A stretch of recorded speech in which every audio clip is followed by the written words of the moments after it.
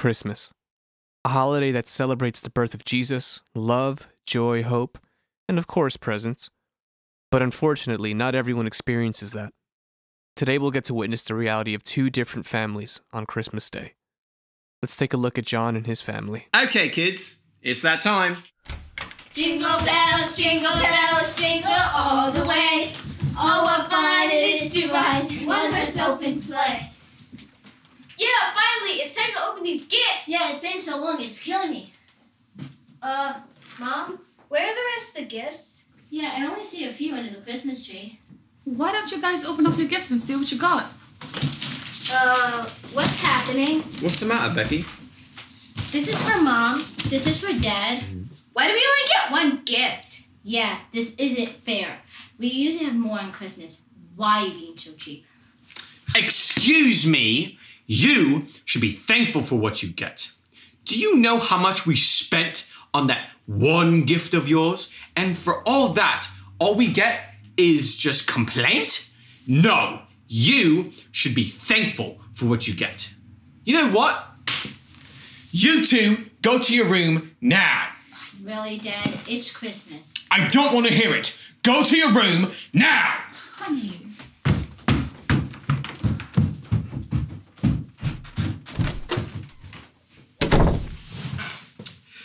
Are these really my kids? Our kids? Can you believe this, Jennifer?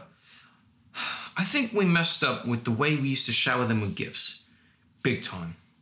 They have no appreciation for anything. John, I hear what you're saying. I think you were a bit too harsh on them, though. Are you kidding? Do you know how much I spent on these gifts? And the time and energy it took me to find them in stock, get them delivered on time, and make sure they were the right item. What have we been teaching them? I know. I do think we need to take a step back and change the way we lavish them with gifts. Christmas should be about giving rather than acquiring things. Maybe we should try being a source of blessing and start giving to others for a change. You know, I think you're right. We need to change our approach. We need God to give us wisdom on this. Hey, why don't we pray about it? God, we thank you for showing us that we need to be grateful for what we have and how you've blessed us as a family. Jesus, you're the best gift we can have for Christmas, and we pray you will show us how to teach our kids to be a source of hope and blessing to others as well. Amen. Whew, whoa, is that the time? Whew. Okay, kids, pack up your things and help bring the food to the car. We're going to be visiting the weekend at Grandpa's. Meanwhile, just a few miles away, there was another family having a very different conversation this Christmas. Meet David's family. You can come in. Hi, what are you doing? Oh, hey. Hey, Scotty. Why don't you take a look at this real quick? What is this? It's an eviction notice. What? Yeah, so I was a little afraid to tell you. Well, afraid is not the right word. I was a little ashamed. Working 2 jobs and trying to keep you on top of your grades and stuff in school is not easy. And I've had this for about 2 weeks, and What? we gotta leave a couple days after Christmas. That's less than a week. I know. And I should have told you this earlier, but it's hard stepping into Dad's shoes since he left. You shouldn't have to. Yeah, but do you blame him? Our mom died. So? That doesn't mean you leave your kids. In fact, that's when you stay with your kids more than ever. I hear you. And I'm praying that if that happened to me, that I wouldn't make the same decision, but how can I blame him? Do you remember how many times Mom had to forgive all the people that stabbed her in the back? Do you remember when Aunt Lisa went ahead and took her car and wrecked it? And she forgave her. That's not the same thing. That's her sister. That's not the same. Wrecking a car and leaving your kids are 2 very different things. I hear you. But what I'm trying to say is that I'm just remembering how much Mom forgave everybody because she believed in Jesus and what he did for her. Please, you forgot about us. Scotty, come on, just hear me out, please. I'm starting to think that we can't hold on to this bitterness forever. It's not possible. And it's not doing us any favors whatsoever. And you know what? I've been praying for a while now. I have. You can laugh all you want. I've been praying for a while now, and I believe that God's going to make a way for Dad to come home and restore our family. God forgot about us. Okay? He hasn't forgotten about us. Really? I'm positive. Then why are we here right now? Having this conversation. He's gone. We're getting evicted because you have to support, which is not fair at all to you. It's not. How has he remembered us? I understand that it's not fair, but sometimes God is silent, but that doesn't mean that he's not there. No. You're not right. You're wrong. You're wrong about that. I'm not wrong, and I think that it's time for you to step up and actually forgive him. No. Even if let's say he doesn't come back, right? He's not. Okay, but he is. Let's say that when he comes back, and hypothetically, if he doesn't, right? There's no way you're going to keep this bitterness in your heart for the rest of your life. Maybe not, but what difference does it make? It makes a lot of...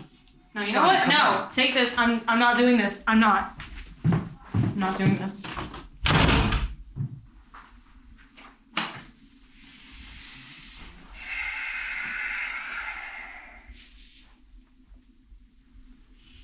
Father, I need you now.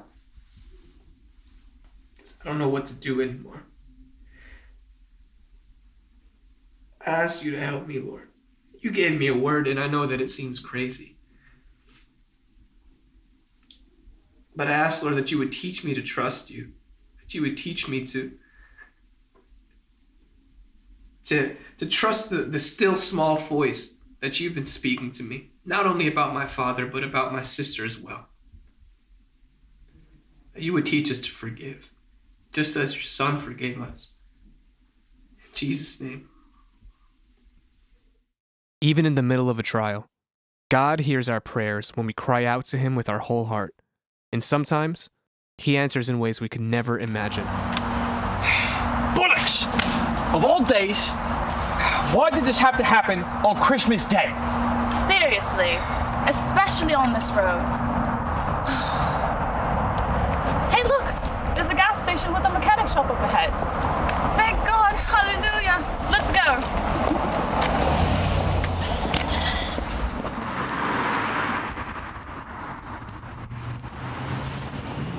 Hey, any spare change? Anything you give? Nah, bro, you smell.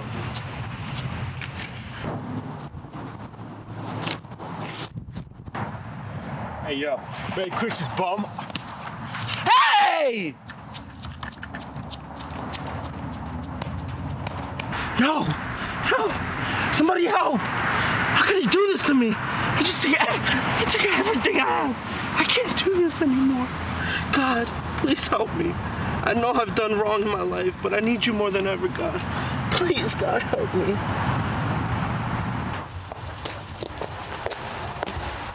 Hey, sweetie, why don't you give that man some money over there? Whatever. Here's some money. Oh, thank you. God bless you.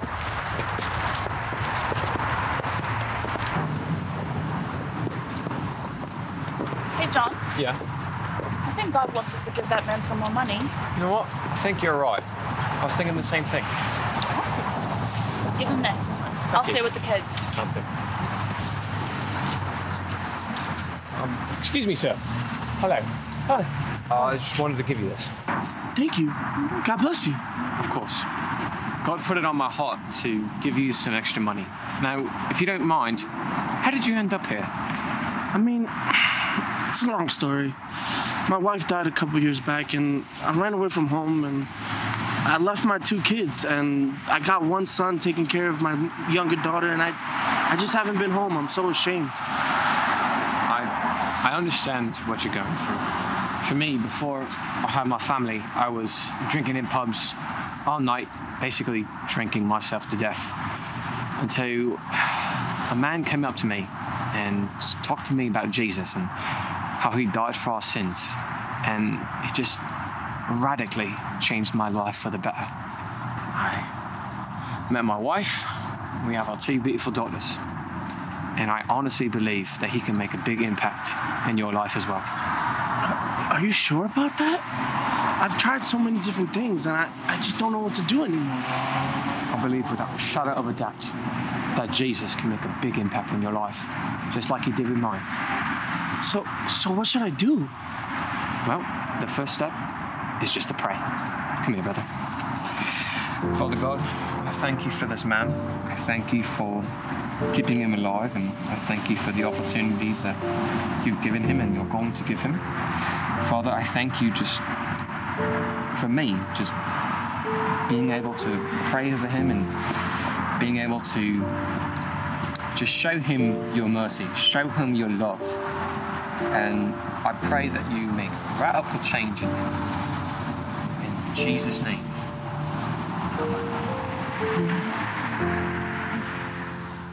David gave his life to Jesus that day.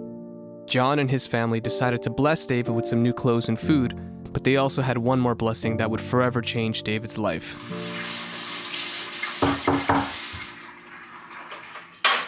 Who is it? It's your father. Okay, who is it? Your father.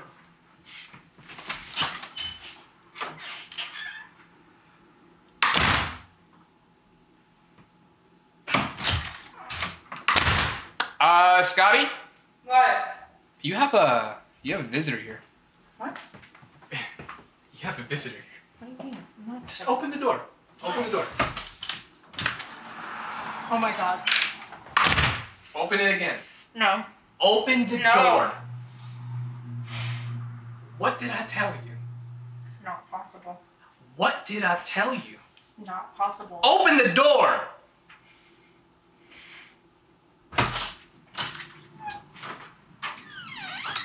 No. Hi. No.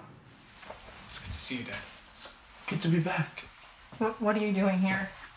Well, these young folks, they took me off of the street earlier today, gave me some new clothes, and asked me what I wanted for Christmas, and just wanted to see my family. Why? What do you mean, why? Listen, I know I've been gone for a while, but after your mother passed, I didn't know what to do. I started drinking and got really depressed, and I didn't come home because I didn't want you guys to see me like that. And they told me about Jesus, and now I know what Jesus wants from me. He wants me to surrender and change my life. I'm a changed man. I just want to make it right to you guys.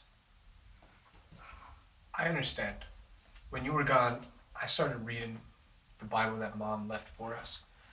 And it talks a lot about forgiveness. And it talks a lot about how God sent his son to die for us when we were sinners. So it would be impossible for me not to forgive you. But Scott, you just gotta give him a chance, man. I know it's been tough. I know you haven't seen him. I know he doesn't seem like your father, but he is. And he's willing to make it right. Okay. Okay, fine. Fine. Yeah. Thank you. Thank you. Come, son. Come. Well, it's good to see you. Why don't you guys get settled? Let me take your coats. Thank you, sir. I appreciate it. Of course. So much. Thank you so much. You have no idea what this means to our family. Thanks, man. Thank you. Do you want me to take your bag or not? Of course. Okay. I'll be back in a second.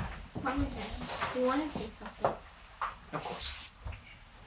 We're sorry for the way we acted this morning. Yeah, we were just acting like spoiled brats. We get the true meaning of Christmas now. I wanted to say, we are sorry. The way that we treated you throughout the years was pretty bad. We treated you like spoiled brats, just giving you whatever you like, and for that we do take responsibility. It's okay, guys. We do forgive you.